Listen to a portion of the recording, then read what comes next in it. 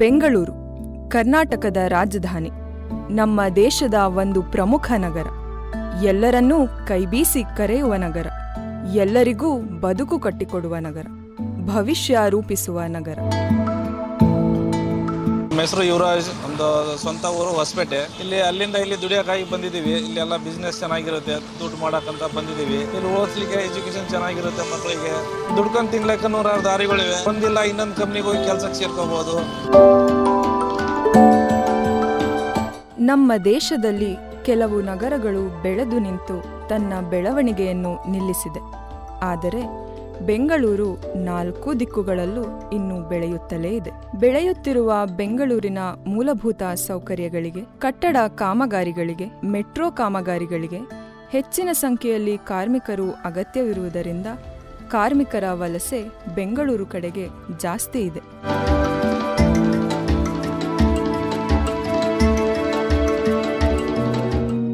నేను ఇక్కడ 11 ఏళ్ల మంటే ఇక్కడే ఉన్నాను. పనికి వచ్చే కారణం ఏమంటే మా ఊర్లో ఎక్కువ అమౌంట్ సంపాదించాలి. బెంగళూరుకి వచ్చాము. రైల్వేలో పని చేసుకుంటూ ఉన్నాము. ఈ సంపాదనతో నా కొడుకులు, నా బిడ్డలు అందరూ బాగుంటారు అని బెంగళూరులో వాతావరణం అంతా బాగుంది. ಗಾರ್ಡನ್ ಸಿಟಿ ಎಂದು ಕರೆಯುತ್ತಿದ್ದ ಬೆಂಗಳೂರಲ್ಲಿ ಕ್ರಮೇಣ ಗಾರ್ಡನ್ಗಳು ಮರೆಯಾಗುತ್ತಿದ್ದು ಕಾಂಕ್ರೀಟ್ನ ನಾಡಾಗುತ್ತಿದೆ. ಅಭಿವೃದ್ಧಿಯ ಹೆಸರಿನಲ್ಲಿ ನಗರೀಕರಣ ಮಾಡುವ ಭರದಲ್ಲಿ ಕೆರೆ, ಕಾಲುವೆಗಳು, ಮರಗಳು ಎಲ್ಲವೂ ಬಲಿಯಾಗಿದೆ. ಹಾಗಾಗಿ ಈಗ ಮಳೆ ಹೆಚ್ಚಾದಾಗ ನೀರು ರಸ್ತೆ, ಮನೆ ಮಠಗಳಿಗೆ ನುಗ್ಗಿ ಅವ್ಯವಸ್ಥೆ ಆಗುತ್ತಿದೆ. ಸಮಸ್ಯೆ ಕರಗಿದ ಮೇಲೆ ಬೆಂಗಳೂರು ಖುಷಿ ಕೊಡುವ ನಗರ.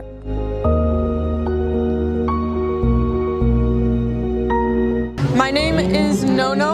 I'm from Chicago. It's been really lovely in Bangalore. We go to a cafe, we eat a meal, and we've been talking to so many women and girls, and that has been, very lovely. In Bangalore, it's like such a green city, and also it feels like so much chaos, but kind of in like a peaceful way.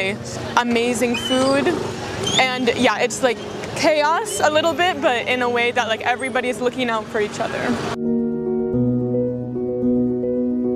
Bengaluru ಸಮುದ್ರ ಮಟ್ಟದಿಂದ 3000 ಅಡಿ ಎತ್ತರದಲ್ಲಿದೆ.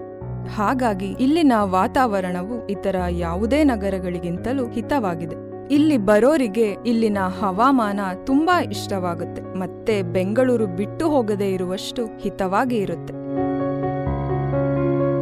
ಓದಿದವನಿಗೂ ಓದದೇ ಇರುವವನಿಗೂ ಬೆಂಗಳೂರು ಜೀವನವನ್ನು ನೀಡಿದೆ.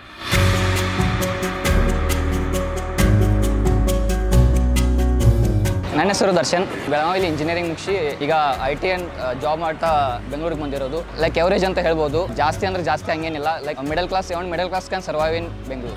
मेरा नाम महादेव है, बंगाल से है. इधर आया बेंगलोर एक आदमी के साथ आया पहले, फिर भी अपना धंधा अपन पकड़ लिया. उतना ही चल रहा है हमारी ज़िंदगी. लोग अच्छा है बोल के ही तो चला रहे हमारा धंधा, नहीं तो लापर तो नहीं चलता है ना. रात 11 बजे 12 बजे इधर से सफ़र करते आराम से जा सकता है, कोई भी तकलीफ नहीं पड़ता है. ಬೇರೆ ಯಾವುದೇ ನಗರಗಳಿಗೆ ಹೋಲಿಸಿದರೆ ಕಾಸ್ಟ್ ಆಫ್ ಲಿವಿಂಗ್ ಇಲ್ಲಿ ತುಂಬಾ ಕಡಿಮೆ. ಆದರೆ ಈ IT, BT, MNCಗಳು ಬಂದ ಮೇಲೆ ಬೆಂಗಳೂರಿನಲ್ಲಿ ಮನೆ ಬಾಡಿಗೆ ಹೆಚ್ಚಾಗಿದೆ. My name is Ashrita. I came from Andhra, Bangalore to come here, and it was very near to Andhra. It takes only like 5 hours journey for me. Be with everyone with all types of cultures. So I choose this, be here. And here it will be like everything. From poor to rich, everything over here. 1980ರ ದಶಕದ ನಂತರ ಬೆಂಗಳೂರಿನಲ್ಲಿ multinational ಕಂಪನಿಗಳು, IT, BT ಕಂಪನಿಗಳು ಬಂದ ನಂತರ ಉದ್ಯೋಗಾವಕಾಶಗಳು ಹುಟ್ಟಿಕೊಂಡು ದೇಶದ ಬೇರೆ ಬೇರೆ ಭಾಗಗಳಿಂದ ಜನರು ಬರೋದಕ್ಕೆ ಶುರುವಾಗಿದ್ದು ಅದು ಈವರೆಗೂ ನಿಂತಿಲ್ಲ. திருவண்ணாமலையிலேருந்து வந்திருக்கிறோம். இங்கே ஆட்டோ ஓட்டிகிட்டு இங்கே இருக்கிறோம். அதாவது பெங்களூரில் வந்து எல்லாருமே எங்கேயோ இருக்கிறவங்கெல்லாம் வந்து இங்கே தான் நம்ம பொழைக்கிறோம். இங்கே விட்டால் வேறு எங்கேயும் போய் இருக்க முடியாது. எல்லாமே நல்லாயிருக்கு. ஃபுட்டுலேருந்து நல்லா சுற்றி பார்க்குறதுக்கு, இல்லை போகிறதுக்கு வர்றதுக்கு. பெங்களூர்லனாக்கா நம்ம பெங்களூர் மாதிரி எந்த ஸ்டேட்டுமே வராது. இங்கே எந்த வேலை பண்ணாலும் பொழைச்சிக்கலாம். வேறு ஊர்லலாம் இந்த மாதிரியெல்லாம் இருக்க முடியாது, இந்த மாதிரி ஹாப்பியாக இருக்க முடியாது.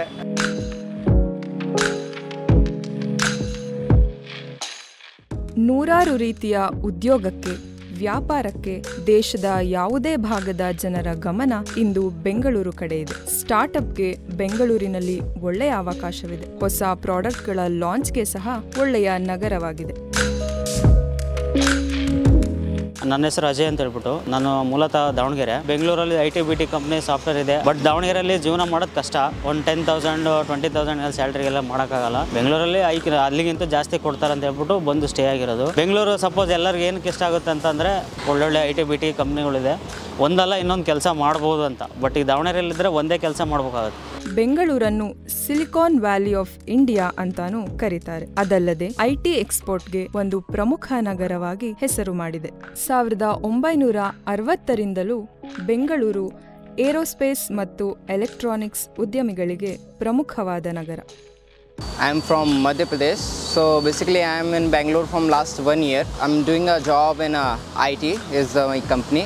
Sometimes if you don't have time and you are stuck in traffic, that is a bit messy. People are really nice in Bangalore. ಇಂತಹ ಬೆಂಗಳೂರಿಗೆ ಪ್ರತಿದಿನ ಸಾವಿರಾರು ಜನರು ಬರುತ್ತಾರೆ. ಉದ್ಯೋಗಕ್ಕೆ ಮಾತ್ರ ಅಲ್ಲ, ಓದೋದಕ್ಕೆ ಬರೋ ವಿದ್ಯಾರ್ಥಿಗಳೂ ಇದ್ದಾರೆ. ಏಕೆಂದರೆ ಇಲ್ಲಿ ಹೆಚ್ಚು ಶಿಕ್ಷಣ ಸಂಸ್ಥೆಗಳಿವೆ. ಎಲ್ಲಾ ರೀತಿಯ ಆರೋಗ್ಯ ಸಮಸ್ಯೆಗಳಿಂದ ಹಿಡಿದು ಅಂಗಾಂಗ ಕಸಿ ಮಾಡಿಸಿಕೊಳ್ಳಲು ಸಹ ಬೆಂಗಳೂರಿನ ಹೈಟೆಕ್ ಆಸ್ಪತ್ರೆಗಳಿಗೆ ಜನರು ಬರುತ್ತಾರೆ. My name is Namgel. They settle here because they are people and weather are very nice, so we settle here. I work as a salesman, retailer. Yeah, I love Bangalore. I love Bangalore foods, because people all nice. ಕನ್ನಡಿಗರಿಗೆ ಬೆಂಗಳೂರು, ಹೊರಗಿನವರಿಗೆ ಇದು ಬ್ಯಾಂಗ್ಳೂರ್. ಬೆಂಗಳೂರಿನ ಐತಿಹಾಸಿಕ ಬಡಾವಣೆಗಳ ಹೆಸರು ಉತ್ತರ ಭಾರತದ ವಲಸಿಗರ ಬಾಯಲ್ಲಿ ಹೊಸ ರೂಪ ಪಡೆದುಕೊಂಡಿದೆ.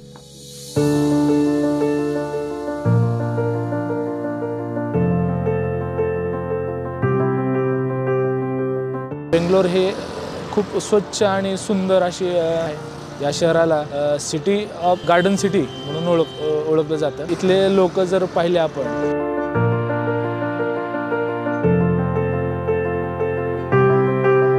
ಬೆಂಗಳೂರು ಭಾರತದಲ್ಲಿಯೇ 3ನೇ ಹೆಚ್ಚು ಜನಸಂಖ್ಯೆ ಹೊಂದಿರುವ ನಗರ. ಬೆಂಗಳೂರಿನ ದೊಡ್ಡ ಸಮಸ್ಯೆ ಎಂದರೆ ಇತರ ಎಲ್ಲಾ ಬೃಹತ್ ನಗರಗಳಲ್ಲಿ ಇರುವಂತಹ ಟ್ರಾಫಿಕ್ ಸಮಸ್ಯೆ ಹಾಗೂ ಪಾರ್ಕಿಂಗ್ ಸಮಸ್ಯೆ. ಪ್ರತಿದಿನ ಸಾವಿರಾರು ಸಂಖ್ಯೆಯಲ್ಲಿ ಬರುವ ವಲಸಿಗರು, ಹಾಗೆಯೇ ಬೆಂಗಳೂರಿನಲ್ಲಿ ಪ್ರತಿದಿನ 1,000 ಹೊಸ ವಾಹನಗಳು ನೋಂದಣಿಯಾಗಿ ರಸ್ತೆಗೆ ಬರುತ್ತದೆ. ಆದರೂ ಬೆಂಗಳೂರಿನಲ್ಲಿ ಪಬ್ಲಿಕ್ ಟ್ರಾನ್ಸ್ಪೋರ್ಟ್ ಅತ್ಯುತ್ತಮವಾಗಿದೆ ಮತ್ತು ಇತರ ಮೂಲಭೂತ ಸೌಕರ್ಯಗಳೂ ಇದೆ. ನನ್ನ ಹೆಸರು ನಂದನ್ ಅಂತ ಹೇಳ್ಬಿಟ್ಟು ಮಂಡ್ಯದಿಂದ ಬಂದಿರೋದು. ಬೆಂಗಳೂರು ಬಂದು 3.5-4 ವರ್ಷ ಆಗಿದೆ. ಆಟೋ ತಗೊಂಡು ಯಾವಾಗ ಅಂದರೆ ನಾರ್ಮಲಾಗಿ ಚೆನ್ನಾಗಿತ್ತು, ಬಿಸ್ನೆಸ್ ಚೆನ್ನಾಗಿ ಆಗ್ತಾಯಿತ್ತು. ಈಗ ರ್ಯಾಪಿಡೋ ಬೈಕು ಅದು ಇದು ಅಂತೆಲ್ಲ ಬಂದುಬಿಟ್ಟು ಇವಾಗ ಹೆವಿ ಡಲ್ ಆಗಿಬಿಟ್ಟಿದೆ. ಅಂದರೆ ಎಲ್ಲರೂ ಆಲ್ಮೋಸ್ಟ್ ಬೆಂಗಳೂರುವರೆಗೆ ಇಷ್ಟಪಡ್ತಾರೆ. ಎಲ್ಲರಿಗೂ ಜೀವನ ಕಟ್ಕೊಟ್ಟಿದೆ ಬೆಂಗಳೂರು. ಅದರಿಂದ ಬೆಂಗಳೂರು ಅಂದರೆ ಎಲ್ಲರಿಗೂ ಇಷ್ಟನೇ. ನನಗೂ ತುಂಬ ಇಷ್ಟನೇ Bengaluru.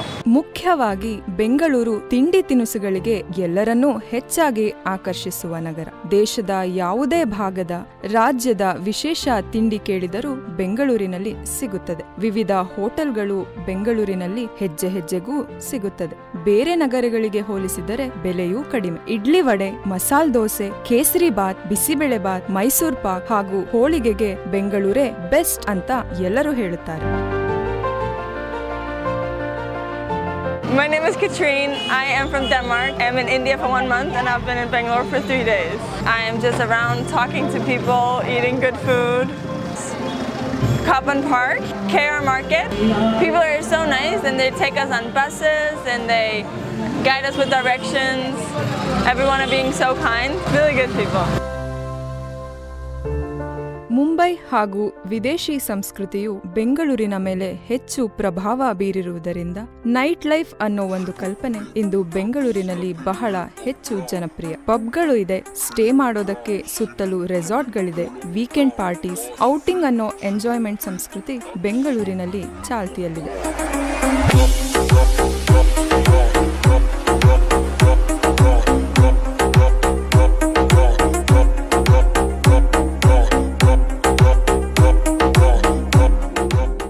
Hello friends, my name is दिकाजी Singh and I am from Punjab. बहुत अलग अलग स्टेट में काम किया। मैं इधर मेट्रो कंस्ट्रक्शन में काम कर रहा हूँ, तो हमारे पंजाब से तो बहुत ही अलग है। इधर के लोग, इधर का माहौल, मतलब स्पेशली अच्छा लगा इधर आके।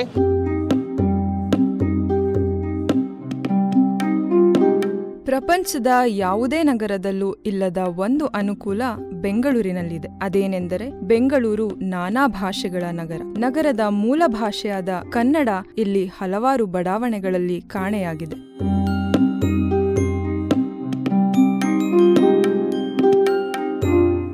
मेरा नाम सरवन पासवान है सर। मैं बिहार से हूँ। मेरे को बेंगलोर में 6 साल हो गया।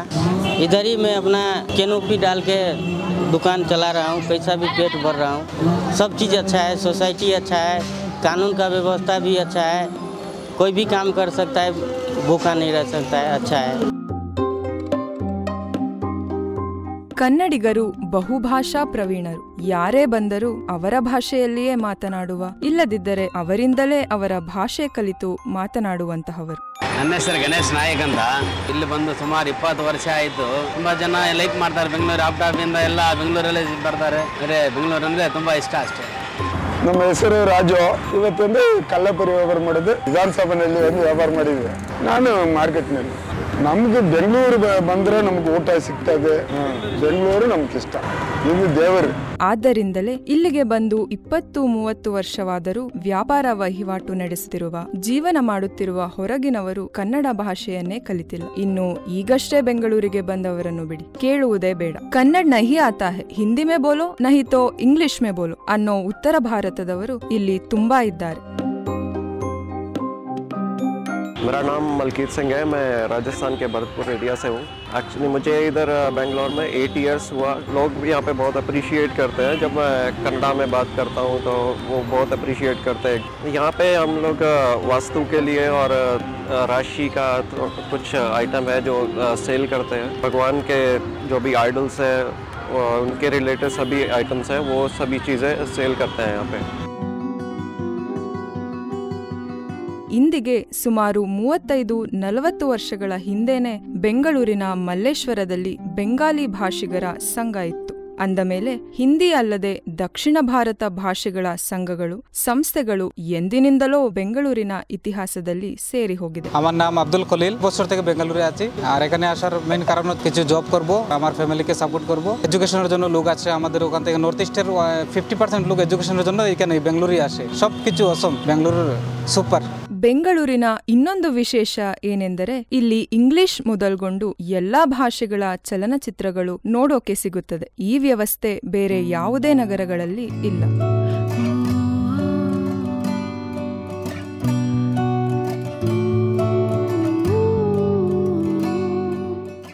ನಾನು ಬಂದ್ಬಿಟ್ಟು ಟ್ರಾನ್ಸ್ಜೆಂಡರ್. ನನ್ನ ಹೆಸರು ಬಂದ್ಬಿಟ್ಟು ಪ್ರಿಯಾಂಕಾ ಸಿಂಗ್ ಅಂತ. ನಾನು ಮೂಲತಃ ರಾಯಚೂರವಳು. ನಾನು ಇಲ್ಲಿಗೆ ಬಂದುಬಿಟ್ಟು 3 ಇಯರ್ಸ್ ಆಯಿತು. ನಾನು ಇಲ್ಲಿಗೆ ಬಂದಿರೋ ಕಾರಣ ಅಂತಂದರೆ ನಮ್ಮ ಫ್ಯಾಮಿಲಿ ಆಕ್ಸೆಪ್ಟ್ ಮಾಡಲಿಲ್ಲ. ಸೊ ನಾನು ಬಂದುಬಿಟ್ಟು ಬೆಂಗಳೂರು ಜೀವನ ಹುಡ್ಕೊಂಡು ಬಂದಿರೋದು. ನಾನು ಯಾವ ಥರ ಇದ್ದೀನೋ ಆ ಥರ ಆಕ್ಸೆಪ್ಟ್ ಮಾಡಿರೋದು ನನಗೆ ಬೆಂಗಳೂರು. ಸೊ ನಾನು ಇಲ್ಲಿಗೆ ಬಂದುಬಿಟ್ಟು ನನ್ನ ಜೀವನ ನಡೆಸ್ತಾ ಇದ್ದೀನಿ. ಪ್ರಾಬ್ಲಮ್ಸೂ ಇದ್ದಾವೆ ಬೆಂಗಳೂರಲ್ಲಿ. ಅದೇ ಅರ್ಧ ಜನ ಪ್ರಾಬ್ಲಮ್ಸ್ ಕೊಡ್ತಾರೆ, ಅರ್ಧ ಜನ ಒಳ್ಳೆ ಥರ ಟ್ರೀಟ್ ಮಾಡ್ತಾರೆ. ಒಳ್ಳೆ ಜನ ಬಂದುಬಿಟ್ಟು ಕರೆಕ್ಟಾಗಿ ಮಾತಾಡ್ಕೊಂಡು ಹೋಗ್ತಾರೆ. ಜಸ್ಟ್ ರೋಡಿಸ್ ಬಂದುಬಿಟ್ಟು ಪ್ರಾಬ್ಲಮ್ ಕೊಡ್ತಾರೆ. ಒಂಥರ ಬಿಹೇವಿಯರ್ ಕೆಟ್ಟದಾಗ ಇರುತ್ತೆ ಅವ್ರದ್ದು. ಈ ಥರ ಎಲ್ಲ ಬೇಕಾದಷ್ಟು ನಡೀತಾನೆ ಇರುತ್ತೆ ನಮ್ಮ ಜೀವನದಲ್ಲಿ. ಬೇರೆ ಹೇಗೋ ಏನೋ ಗೊತ್ತಿಲ್ಲ, ಬೆಂಗಳೂರು ನಿಜವಾದ ಅರ್ಥದಲ್ಲಿ ಕಾಸ್ಮೋಪಾಲಿಟನ್ ಸಿಟಿ. ಬೆಂಗಳೂರು ಎಲ್ಲರನ್ನೂ ಕೈಬೀಸಿ ಕರೆಯುತ್ತದೆ.